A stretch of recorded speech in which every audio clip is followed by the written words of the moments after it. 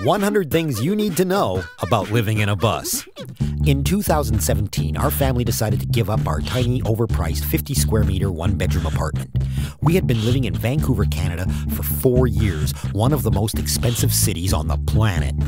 We were spending $27,000 a year just on rent, a car, fuel, and groceries. We had no savings. Then my partner broke her 2 front teeth, and the dentist told us it would cost $15,000 to fix them, and that our free Canadian health insurance, the envy of the world, didn't cover it. My partner was born in Poland. She told me that if we were there, she could get them fixed for 1,200 euros. That's about $1,800 Canadian if we were in Europe. It was going to cost 88% less if we crossed the ocean. So I did some math. $1,800 for dental work, $3,800 for airfares, $1,000 for shipping, $1,000 for food, and $2,000 for rent, for a grand total of $9,600.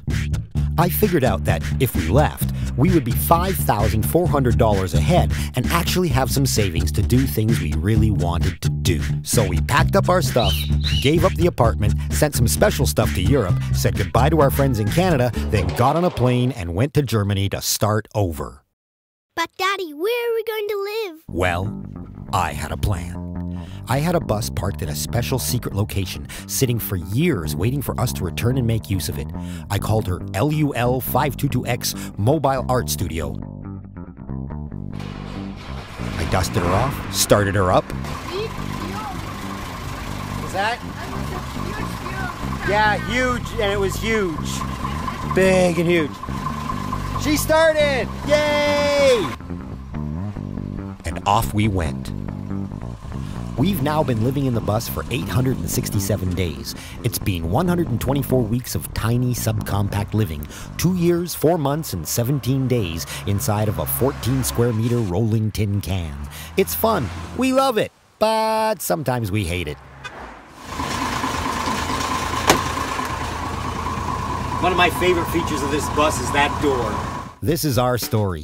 Follow us here and on Patreon as we navigate a new kind of economy, live small, see new places, and explore sustainable living by questioning every last thing we use. 100 things you need to know about living in a bus.